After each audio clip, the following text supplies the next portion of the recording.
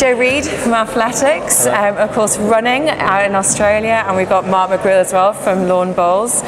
Mark, your family are already out in Australia, so you're travelling on your own. It must be quite nice not to have your mum and dad with you just for this little part of it. Sort of, yeah. However, my partner's in tow.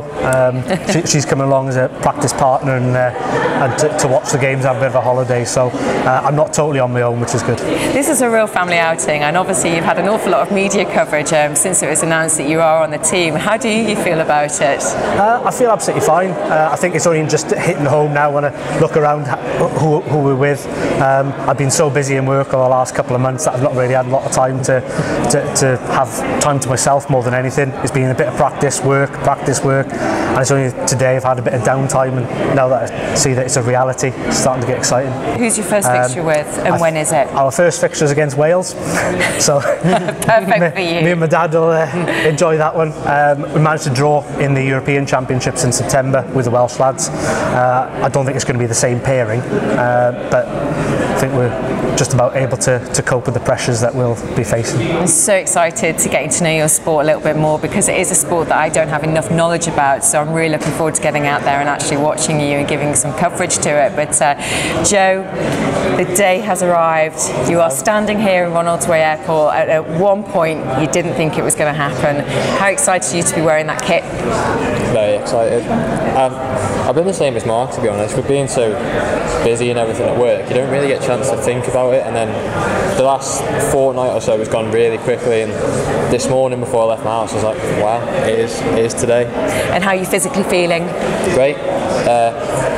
Coming off the back of the indoors, I had a down week, consisted of about 5 days, which I just took really light stuff. Then I've been into another big block of training, and all my sessions have gone really well, been really consistent. I'm just hoping that once I get out there, the heat and everything, I'll be able to put some really big sessions together. And I normally, before I run well, I just have that one session that clicks, and I just think, yeah, that's the one that's going to spur me on to have a good race now. So.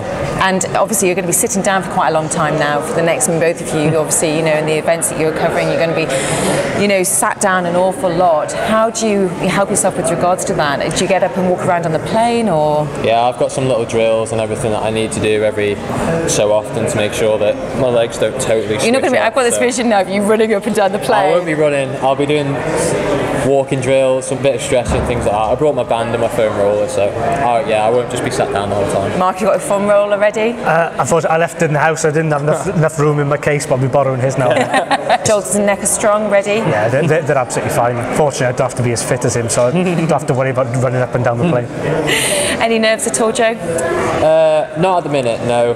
I'd imagine once it gets to maybe the week before my race, or once I see who I'm racing, then maybe, but at the minute I'm just really looking forward to it. We'll wish you all the very best, and good luck with that long day ahead, and a little bit of jet lag perhaps at the other end as well, but we look forward to seeing you out there in April. Thanks, Joe. Thanks, Joe. Just here now at the airport with His Excellency Lieutenant Governor, and also the President of the Commonwealth Games Committee, Commonwealth Games Association, sorry Basil. His Excellency, what an honour it is to have you here and seeing the Isle of Man team off. It must be wonderful for you to witness this yourself. Yeah. No, the honour goes with all the athletes heading off. I know you haven't got all of them going from the same time. I think they're gathering in Manchester and going on from there tomorrow.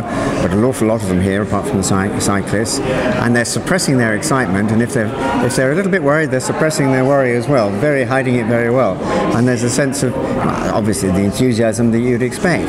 I think like my wife and I and everybody else in the island will be following it day by day. And I saw that you were giving them lots of words of encouragement, and the feedback generally you're saying is exciting. I mean, there's a lot of nerves also. How do you think they're managing those nerves? Well, the good thing is they've got 2 weeks to acclimatise it, so there's a huge time difference, 10 hours or so. And also the weather's it's not very Manx weather over there at the moment, I don't think. So outside today it could be the same, although it's very cold. You add 20 degrees to the temperature, or 25, and you might be getting there. Something they're not used to. And it's good that there's a wide range of ages too, because there's some of the sports, whether it's bowls or whether it's shooting, you can do in not just in the first flush of youth, whereas the swimmers and the gymnasts, they're all young people. So you've got quite a range. Absolutely, and Basil, the support from the Isle of Man is huge, and already we're finding out as media, the people, there's going to be so much support actually out in Australia as well. People travelling out to go and watch. We've got a big contingent of family and friends that are going out that have been contacting us, looking for tickets, trying to find entries into different events. So it's going to be really exciting. You're going to see a lot of Manx flags in the crowds. Yeah. How is the atmosphere within the team? I mean, it's so exciting. I think they've worked so hard to get here, and I think it's eventually arrived, and they've been waiting for this day to go through those doors over there and get on the plane and head out there, and it's all happening. Hopefully Cav arrives in the next few days, and we are really hoping that he's fine and he's well. So we're all looking forward to it, and we move into the village, and that's when it really starts happening. And that's when your job also really comes in, doesn't it? What are you going to be focusing on over the next few weeks being out in Australia? I'm going to be focusing on supporting the athletes, making sure they're the most important people, and then also meeting the delegates from all the other countries and promoting the Isle of Man with them.